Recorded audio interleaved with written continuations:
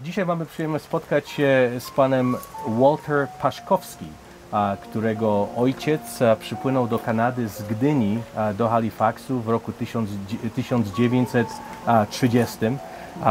Walter urodził się już tutaj w Kanadzie. Rodzice osiedlili część zachodniej Kanady na preriach w okolicach Sexsmith lub Webster i wychowali młodego Waltera, który został ministrem w rządzie prowincji Alberty, był ministrem infrastruktury, ministrem transportu i tak naprawdę pierwszym ministrem polskiego pochodzenia, nie tylko w tej części kraju, ale i w całej Kanadzie, a więc jako wszyscy rodacy Alberty i Kanady jesteśmy bardzo dumni z kariery pana Waltera Paszkowskiego, ale też jest on przykładem wielu imigrantów, którzy przybyli do Kanady w tak dawnym czasie i naprawdę zadomowili się tutaj w naszym kraju. Dziękuję, Walter. Well, dziękuję bardzo. I wish I'd practiced a little bit and spoke a few words, but I understood every word you said. Did you understand everything? Today I'm really honored to spend the time with someone that I consider to be a friend, because he really is a pioneer in our history. Yeah. Well, you are a friend of mine, I know that. I certainly. In our Polish community. Yes.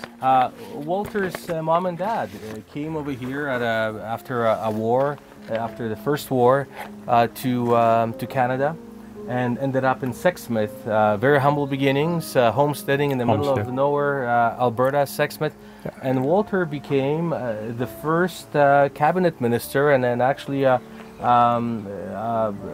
idol of the Polish community with Polish heritage. And Walter was the first one really to break the barriers for later myself and other Polish politicians over here. It's a great story of immigration, from a Polish soldier to a homesteader and a farmer in Alberta to a cabinet minister in Alberta. We don't see that very often anywhere in the world, and here we are with Pan Władek Paszkowski. Right. Pleasure. Yes. Thank you, Waldemar. Well, my dad actually received a script from the military in Poland, so that's where he did his early farming like type of thing, and he arrived here in 1930. He would have been 31 years old, and was in his prime. But when you see Webster, particularly north of here, is where his land script was, his homestead, original homestead that he applied for. And they did quite a bit of development, but you had to develop 10 acres, and those trees, the only way that they were knocking them down was with an axe and a grub hoe, and it would have taken forever to ever, because you ultimately would have had to have 30 acres that would have to have been developed, like type of thing. So he was fortunate, though. He had three sisters who were living here. The first arrived in Canada in 1904 in Winnipeg. The second one came to Edmonton and then Grand Prairie in about 1910 or so. And she and Frank Topher, who was her husband, were the first white couple that were married here. So it talks about the early beginning of this area. Yeah. They were here right at the beginning, And then the third sister, they owned a blacksmith shop in Sexsmith, type of thing. And if they moved into Sexsmith, they originally settled here because Kate Hencherek had the store here, type of thing. But they moved to Sexsmith, and the cabin was empty, and so that's where my folks spent the first couple of winters. But they bought a quarter of land through some help from the sisters, lent them the money, and ultimately located outside of Sexsmith, which was already past the homesteading stage, type of thing, and they started to move ahead with their land purchases, so. In a matter of, I guess, the first 10 years, they had 1, 2, 3, 4 quarters of land that they had acquired, type of thing, and farmed with horses, and so it was a typical homesteader's beginning from a life in Poland. Good. So, Walter, your parents came to Canada in what year? 30. 1930. Yes. And you were born in Canada already, 33, right? yeah. 1933. And your father fought in the Polish army. Yeah, for 3 years. For 3 years. Yeah. And what you showed me, Walter, earlier is that... I've got a picture of him in the military and stuff like that. Unfortunately, he was in the cavalry, and he was a sergeant major, I guess, is what he was in the cavalry, like type of thing.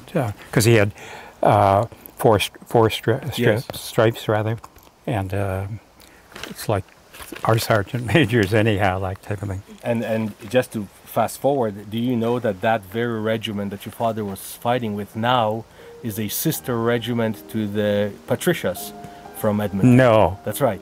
And the Polish soldiers from that regiment keep on coming to Edmonton very often right now. Isn't that wonderful? They're twins. The problem, I have to introduce you to some of them. Yeah, that'd be wonderful. The problem that came about, though, his company, there were 29 in the company, only 9 survived. 9 survived. 9 survived out of 29. But you have an interesting document you showed me, because in 1920, your father was given land. Yes. Yes, it was given land. So this is based on the Polish law of 1925. Your father was given a piece of land as a compensation, I imagine, right, for participating. Yeah, it's like the land script that the Canada gave the soldiers. That's right. Yeah. And it's dated 1927. 1927, and it's a parcel of land that is now in Ukraine. Yes. That's a very rare document. Yeah. So, where are your parents from? Where do they live in Poland? You're going to have to. My dad came from the Lublin area. Lublin. Yeah, originally. And then they became Canadian citizens. You showed me their citizenship document. Yeah. There it is, over here on August 1938. Yeah. Władysław Paszkowski became a... Well, you had to know enough English and speak enough English and stuff, so they had some problems. So that's why they postponed that so long, like type of thing. So what do you know about their journey? So the war... Yeah, their journey was what was happening there is there was trouble in the air. In that, remember, there was a lot of hostility in that area, as there would be, because obviously somebody lost his land in order for him to get a script, and there was hostility in the area, and there was imminent signs of war. And so Dad had Mrs. Huncherik, who owned the store here in Webster. He had 3 sisters here, Mrs. Dahlberg and Mrs. Topher. Mrs. Topher and Frank Topher were the first white couple married in this area. Oh, is that right? Yeah. So Isabel Campbell, who's the local historian, had identified that in her book, like type of thing, that they were the first white couple that were married here. That were married over here. Yeah. Mrs. Huncherik came here in 1904, so she went to Winnipeg. And there are Paszkowskis in Winnipeg yet, like type of thing. Okay. Tried making contact, but all I ever get is someone who can't speak English and doesn't want to talk. So I've never. So how did your parents journey? On this boat, on a ship. That and the name of the boat from Gdynia. Gdynia. Yeah, and a very, very stormy. Jean was about the same age as Mrs. Selecki, and she can remember being sick all the time. Like Dad, Mom, and the kids were all, Mary and Jean were the 2 girls. So they were born in Poland? They were born in Poland, yeah. One was 5, I think, and the other was 2 when they came over. But the trip was a bad one for all of them because there wasn't much fun to it. And the boat was... There was no room to do a thing. It was so loaded, like type of thing. You don't remember the name of the boat, do you? It's in here somewhere. I've got the name of it. Yeah. Yeah. While you're telling me the story, so they would have arrived in Halifax. Yes. I imagine. They arrived in Halifax, 21. got on train, and ended up in Edmonton. And then took the train to Webster. To Sexsmith, actually, is where they landed. But well, you know, what you have over here is so rare. This is skandynawsko-amerykańska linia. So this is actually what the tickets would have been. Would have been in, yeah. But here are the passports. Biuro skandynawsko-amerykańskiej linii, Copenhagen, Canada, Winnipeg, Montreal. And those are their passports. Yes. So tell me, so they get off the boat in Halifax. In Halifax, yes. and what in the world makes them come? Sexsmith, not even Alberta. Alberta didn't exist back That's then. where his three sisters were. His sisters were already here. Yeah. And how did they arrive over here earlier? The Mrs.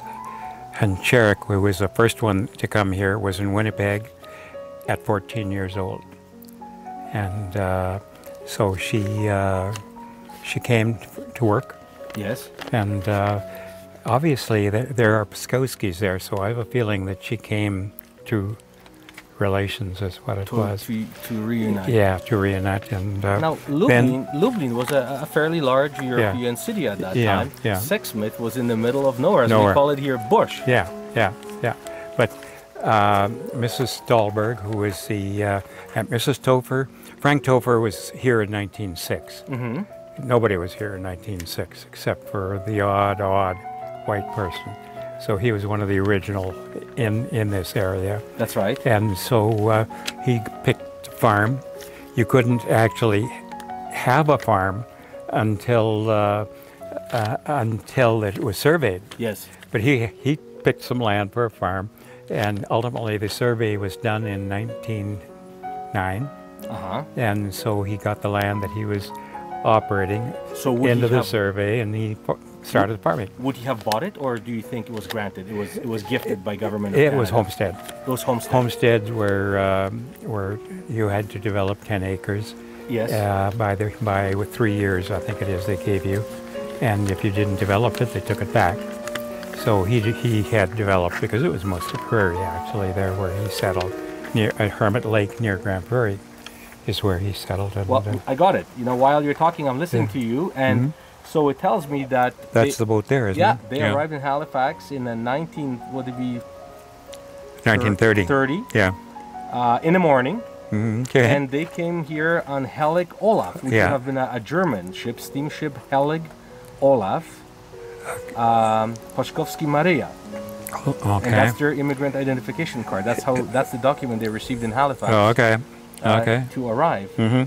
Now, I've tried to locate that boat, and through the thing at Halifax. Yes. They don't have anything. So Pier 21 has nothing on it?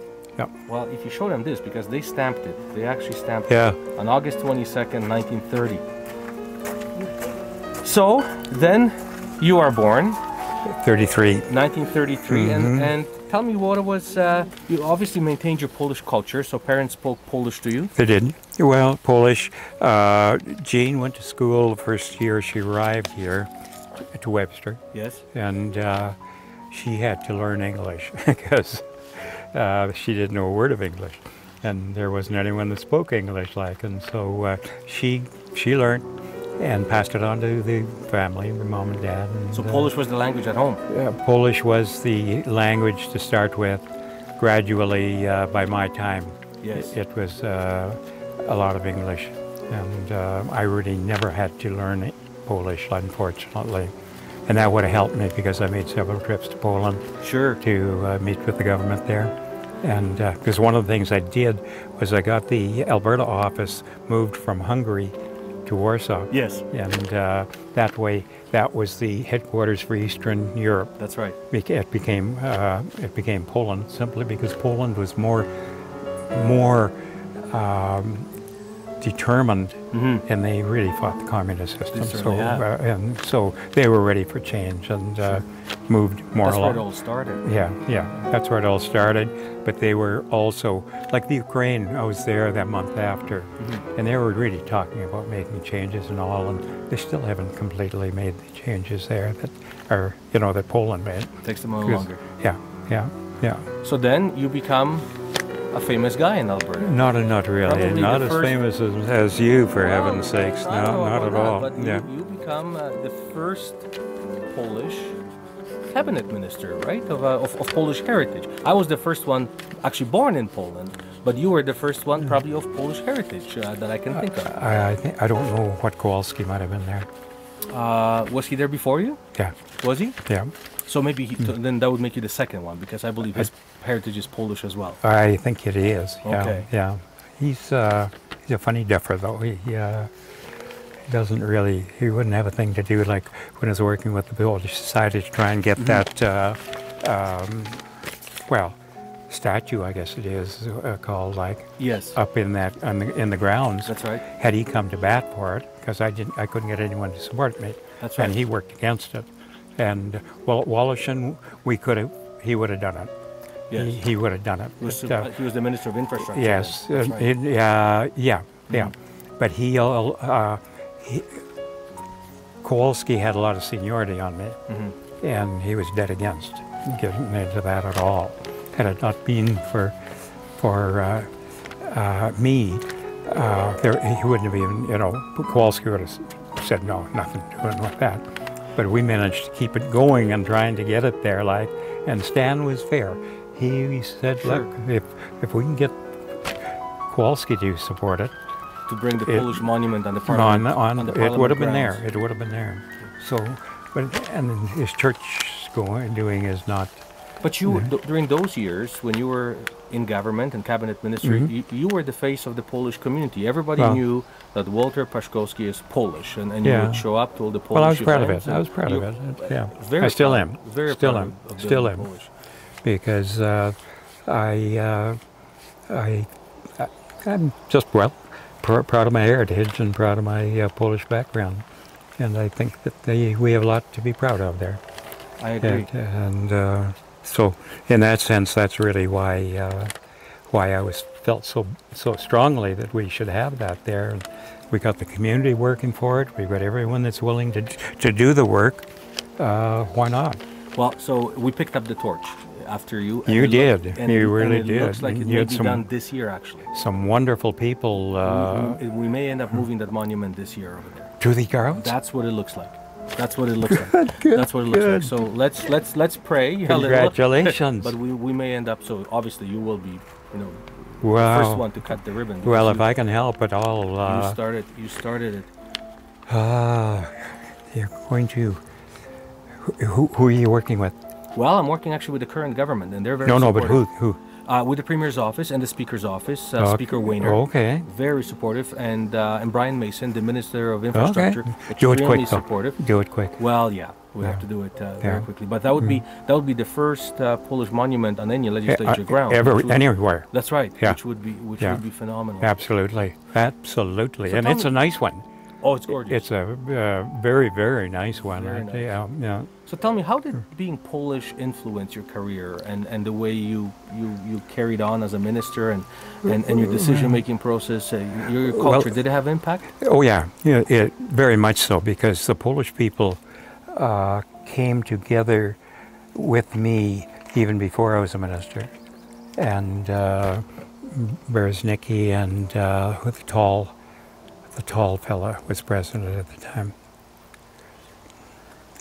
I can get his name. I can get his name. Yes. Yeah. So the Polish Canadian Congress. Was very helpful. Yeah, that's right. No. They came together. And Walewski, was it? Yeah, no, not Walewski. It was tall fella. Nashek, maybe? No. No. I've got the book, so I can figure it out. So Polish community was very helpful. Very well. They were very involved, and they were anxious to do some things. Yes. And heavens, that was I was proud of that. And so, and really along the way, Klein and I got along very well, in fact. And so I'd go directly to him with everything, and never once did he say no. Say no. Yeah, and that helped. It helped a lot, and because this community, the Polish community, was the only one. Like, they brought the dancers in, first time ever that had happened in the legislature. Well, because they had their own Polish guy. Ralph had to okay that, Of course. but I was proud to do it. Hell, why not? If you got people that are anxious to do that, and they put on such a good show. Yeah. They did so professional. Oh, they're great, aren't they? And they're, that's really look at that girl. Everything she does, very professional, and they're proud of that. You know, you feel good about trying to work with someone like that. I'm serious. That works. And it helps. And now you're the one that's helping carry the load. And more power to you. You did the pioneering. Not really. But it's something that I think there's a lot of Poles in Alberta. And Lethbridge has got a pretty strong community there. Still ongoing, too, I understand. So that's nice. But when your father was leaving Poland and arriving in the middle of nowhere in a bush in northern Alberta, he never imagined that his son would become a cabinet minister. Unfortunately, I lost my dad at a young age, I don't think he ever... Dad was involved in municipal politics over there, though. In Poland? Yeah. Well, tell me about it. What did he do? I don't know very much about it because he never talked very much about anything over there. The war was a tough war. And the war he never talked about, other than the only thing that ever came out was... and came out one time when I started asking questions and all, and he says, when you go through what I went through, thank God there were cats around because we lived on that for 9 days, he said. Eating cats? Cats, yeah. They lived off that, but he said only 9 of us out of 29 came home alive. Out of that regiment? Out of that, I think it's a company. I believe it is, yeah. So he had a scar from that. There was no doubt about that, but so he wouldn't talk about it, so I couldn't find out. I was interested, but overall, Alberta's been good to us. Canada's been good to us, and Poland was very, I was there about 3 times on government business, type of thing, and every time they opened up their doors, and they were very, very.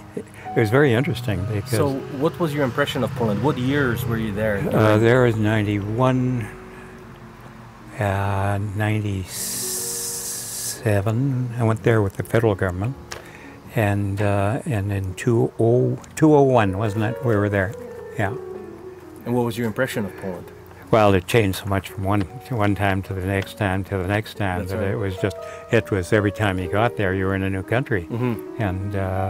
But they were very, I liked what they were.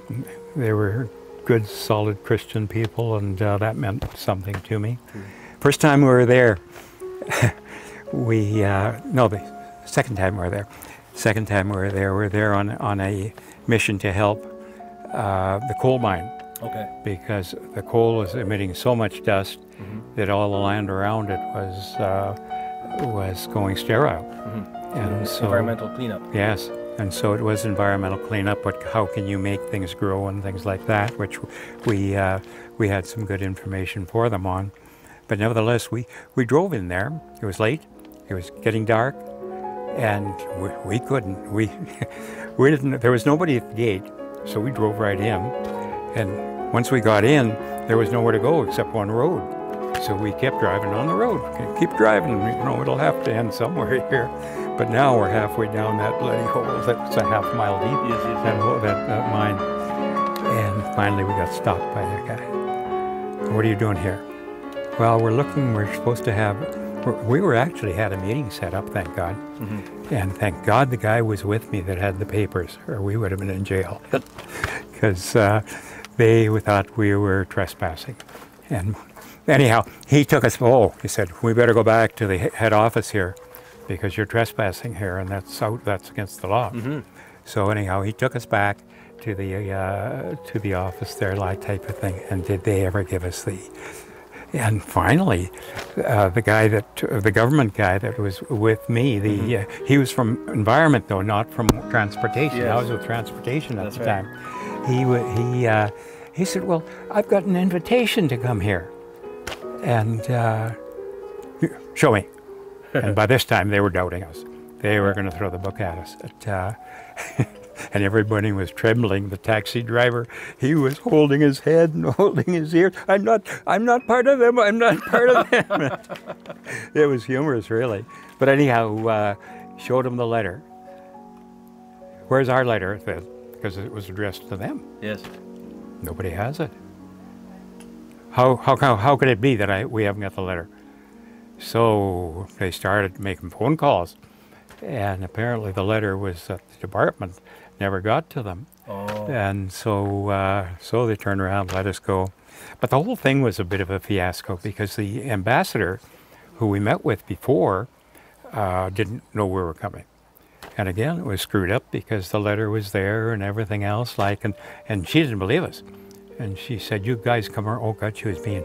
She had just changed embassy from India to Poland. Okay. And but she was mean, and said some things that weren't very nice, like that. And little did she know she had a cabinet minister from Canada. Well, she knew, but didn't believe it, Yeah. and she wasn't believing, like. So the next day, But those days, not a lot of Canadian officials would have been coming to Canada. not yet. No, That no. just begun. That over was there. that was Did you ever have a chance to go to your ancestral parts of No. Poland? no, because the really where my dad left from was that Ukraine, like. It became Ukraine. After. Yeah. That's right. And I couldn't communicate properly, and so my mother really, she was a sad victim of her mother died at a very young age. Her father remarried. Her stepmother would have nothing to do with her, so she was out working by 14 years old and got very little education and all, and Dad died at a young age. Dad was educated fairly well, like type of thing. He was an officer with the Polish Army. Yeah. So at what age did you lose your dad over here? He was 16. 16. So yeah. how old were you then? About? 29. 29. Yeah. When he died, but he became ill when I was 17. Graduated, supposed to go to university next year, and so I went to ag school and got college. Because you had to take over some I responsibilities. had to take over all of it. I had to take it all over. And Dad could not work, like type of thing, and so. But that was all right. You learn in a hurry. And your mom, did she tell you stories about Poland and the journey and the beginnings over here? That's all where I ever heard anything. That's all she talked about? No, it's from her. Oh, from Everything was from her, like, yeah. But they didn't, the boat trip was bad to the point they were sick in bed. Stormy. Yeah, stormy, all the way. And so... Because they arrived, I'm just looking at they arrived here in... August, I think. In August? Yes, late August. That's right. And did Mom share with you any memories of Poland or yeah, they impressions? had. They apparently came from a major Jewish settlement, like type of thing. Lublin had a very large Jewish, community. yeah. Before World War II. Yeah, of course. yeah, Yes. yeah. And that's she remembered the. But she said we got along well with them. Of course. And there was no hostility at all. The hostility came when they went to Lvov area, and that's where the hostility started to come, and that's why when the sisters said, come over here and we'll help you get settled, and they did, because by November, in these papers somewhere, we've got a title that they're buying a quarter of land in Sexsmith. Really? So, yeah. And I've got the first bank book here somewhere, which was interesting. They had $1,200. $1,200? $1,200 in the first bank book, like that. Yeah. So tell me, how did your mother's siblings get over here? All by boat. They came here much earlier. Then. Earlier. One came in 04. I think Marie... In 1904. Yeah, to Winnipeg. Marie came here in, I think it was 10. And Mrs. Dahlberg came, I'm not positive, but I think it was about 14 when she came over. Like. So who lived in Winnipeg? I don't know. Because someone in your family was There had to be someone in the family that my Because first aunt went to. This is a bill to pay for a Polish magazine Oh, called Czas, yeah, yeah. That would have the folks would have had that. Okay, so your parents were buying the magazine Yeah, from Winnipeg. It's a newspaper, it and would get Czas was shipped over there here. when I joined the Canola Council, when I became chairman of the Canola Council. Yes. In Winnipeg, there was this little old building with the sign in the window. Yes. Czas. Czas. Yeah, it was Which means still time. there into the 80s. Oh, really? Yeah. So yeah. that would have been familiar to you because you saw it at home. I saw as it a there kid. every day, every week rather. So it was who a was weekly. reading? Mom was reading Polish Dad. magazines? Dad. Dad was reading And Polish Dad would read magazines. to her, and Because that is... So, any other memories your mom was passing on to you? well, they used to have a big fruit farm In Poland. in Poland, and I think that acreage is almost all fruit. And Dad was he would take a branch and put it into the trees. Yes. And so he did that for everybody in the area, like type of thing. That was, he didn't get paid to do it. Like he was the guy that did that in that area, type of thing. They bartered, I think, at that time a lot. Sure. And so, what is that? And here's your mom receiving birthday wishes from a member of Parliament. Okay. Oh, Albert Cooper. From Albert Cooper, and she turned 83 years old, and she got a birthday wishes from Ottawa, October 1st, 1984. Okay, okay. What is this one? Let me see.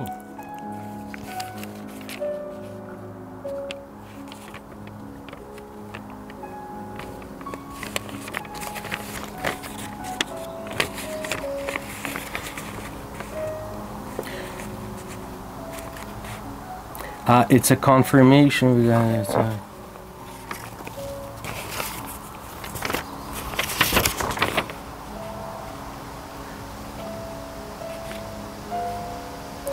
This is a certificate that he is released, basically giving him a holiday as a reservist. Oh, okay. Days off. Okay. And that's signed in Kraków. Krakow. Yeah. Mm-hmm. Okay. I got a picture. And it looks like it was medical. He had a medical release. He was born in 1899. Yeah. And they gave him a medical release, but just a temporary medical release, because it is signed by Dr. Oh, is that? Yeah. Okay. Here's the title to the first land that he bought in 1930. It's Sexsmith. Yeah. Brown was the postmaster at one time in Sexsmith. And this is another citizenship, yes. Yeah, national heritage. Chestnut. Yeah. See, she was married to whose husband was naturalized, and so she automatically became, as did the kids. That's right. And well, I'm a little disappointed because that's all I have pretty well. You know what, Walter, I have to tell you, you have more than I have ever seen anybody have. I could only imagine how your parents must have felt when they received this. Those were the tickets. Yeah. Right? I think somewhere there may be a piece of a ticket in there. I don't know. This is But you're the first time anyone has ever described what there was in here. Well, let's sit down later and go over them piece by piece. Yeah. And this is his ID, his military ID. That was his military ID. Okay. Right over here. Well, this is wonderful for me because I'm finally getting it transcribed too. But your father was very accomplished in the Polish army, obviously. Yeah. He was in the cavalry. Mm-hmm. And to the very last, like he worked basically with horses until I came along and got the tractor. And horses were always looked after first. And here he borrowed. He borrowed money. It's a short-term withdrawal, but it's borrowing money. Will they be in Poland? In Poland. Uh-huh. And he borrowed 100 MK. I'm not sure what MK stands for. Marks. Marks would have been marks. Marks would have been the currency. Yeah. So he borrowed 100 marks, perhaps to buy the tickets. Yeah. You know, It could well be. Could well be. And I would expect... Application for canning sugar. Yeah, that's where I've got the books with the stamps. That's to get stamps. To get stamps? Yeah. I'm going to have to put it with the books, though, because now that I know what it is. Let's put it here. But these are archival museum pieces. But not much of this exists anymore, you know that? The $1,200 that he put in the bank would have been a thing from Tovers, borrowed money. Yes. Is what it would have been. So the ship would have been Swedish probably, because it's a Scandinavian. Olav, yeah, Olav. Olav would have been Swedish, yeah, not German. Yeah. And from well, it's from Copenhagen actually. Yeah, that's right. Might have been Danish. And it would go either to New York, Chicago, or to Canada, and then to Montreal, and they obviously had an office in Winnipeg. Yeah. Interesting. Yeah. And here are their travel agencies in Poland where you could have bought For those tickets. heaven's sakes. Lublin. And there is Lvov. Lublin. Oh, there's Lvov. Yeah, Lvov, Równe, Tarnopol, Kraków, Kovel. Well, they're all kind of in an area, aren't they? That's well, actually scattered because Gdańsk scattered, is but up north, in yes, southeast. Yeah. Yeah. Yeah, well, Krakow is good. Very, very interesting.